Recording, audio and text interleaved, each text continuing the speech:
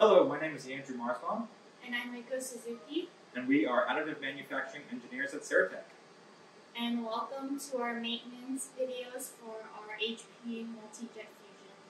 Today we're going to talk about cleaning the printer after every print job. So the HP printer has several maintenance tasks you need to perform, and all of them are listed in the manual as well as on the front panel touchscreen.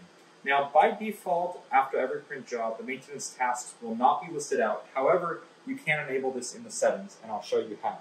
So over from the front panel, you want to go to Settings, and then we're going to go to Utilities and Maintenance. From the Maintenance section, we'll go to Maintenance Task Reminders, and under Maintenance Tasks, enable After Each Job Reminders. Now, as you can see here, this bar just turned red, and we have a list of tasks we need to complete. So these are going to be the tasks that you need to do after every single print job. So we've just completed a print job, and we've pulled the build unit out, and that's cooling. So once we pull the build unit, you'll see that the inside of the print chamber is covered very much in powder. So we want to clean this entire area here. We have a few points of interest. We want to make sure that the thermal camera right here gets cleaned. We want to remove the ink from the spittoon. We want to do a good job of just vacuuming the general area inside of the printer, as well as checking on the lamps underneath the print carriage here to make sure they're clean. So we'll go through these one by one. On the front panel, everything I'm about to explain is shown through pictorials here. So when we click on one of these maintenance tasks and hit start, it's going to show us exactly what we need to do and what tools we need to do it. So it's always recommended you wear the appropriate PPE. Make sure you do wait a cooling period if the printer has just completed a print job, as the print chamber will be extremely hot. And this is going to basically walk us through all the areas of the printer that we need to vacuum. So I'm going to go ahead and demonstrate that right now.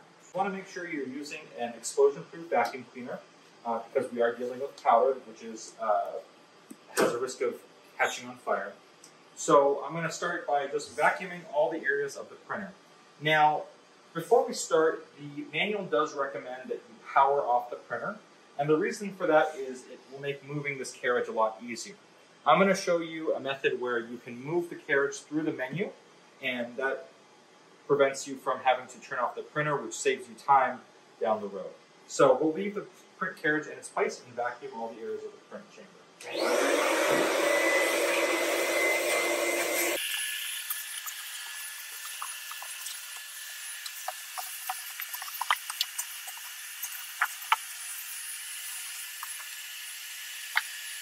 Another easily overlooked place to clean is right up behind the viewing window over here, because a lot of powder can get trapped.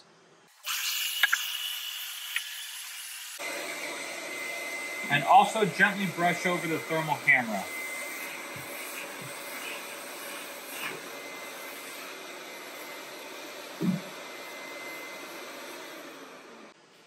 So the next task on the list is to clean the bottom of the carriage and the fusing lamps. HP recommends that you turn the printer off to do this. However, there's an alternate way of doing it through the menu.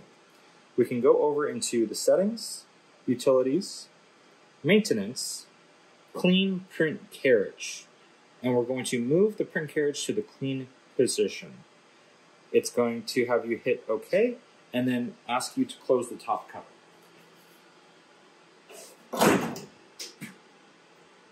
It's going to run some safety checks, and then it's going to move the carriage over into the middle of the print chamber where we can access the lamps for cleaning. So this will take a couple moments, but I believe it'll save you time instead of turning the printer completely off and then waiting for it to reboot again.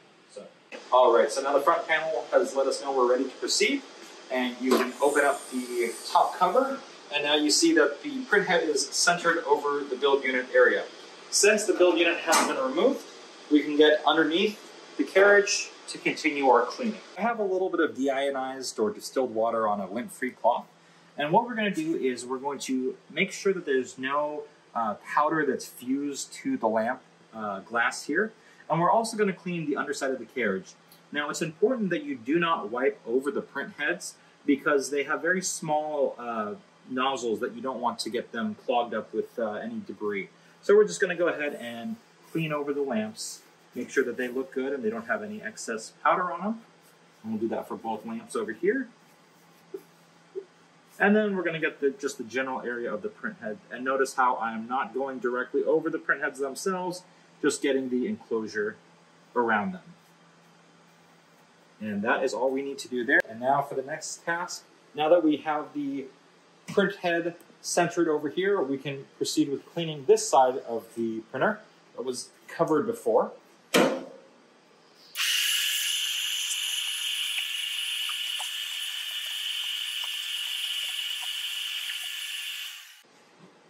So one section of the printer that can also be easily overlooked is the recoater spreader here. Be sure to pull this out and vacuum the top of it.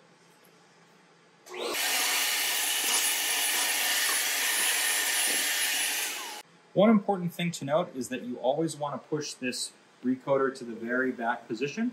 Otherwise, it could potentially collide with the carriage. So make sure that's always in its home position back there. So the next section we're going to clean is the front bar right here that the carriage rolls over. For this, I like to use alcohol, but you can also use a little deionized water. I will caution you, make sure you do not use alcohol on any rubber components in the printer because alcohol will wear down the rubber.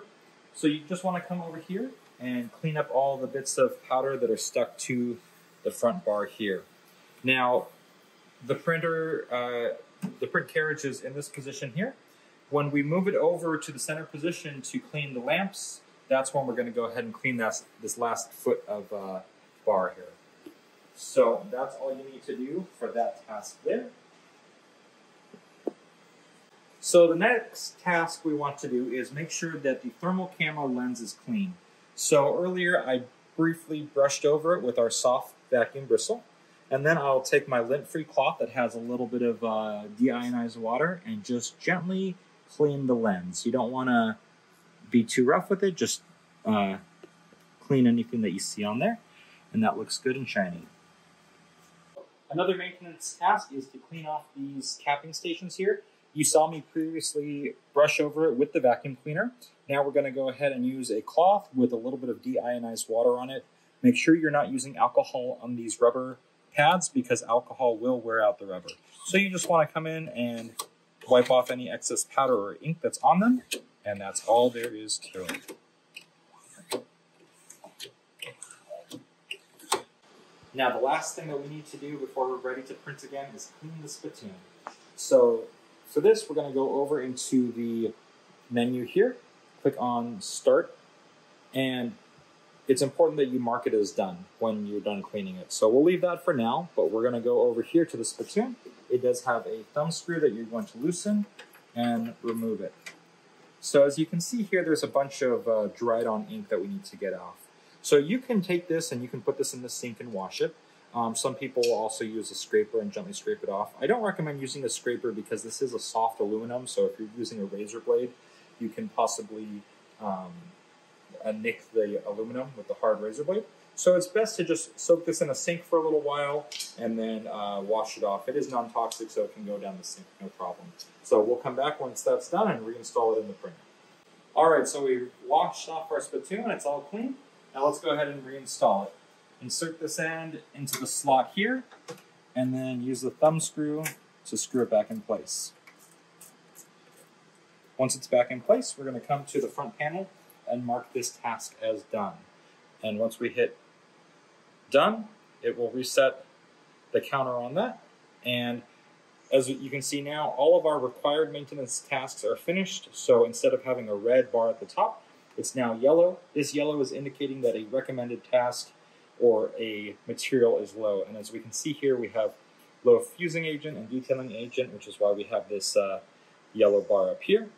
But at this point, we are ready to begin our next print.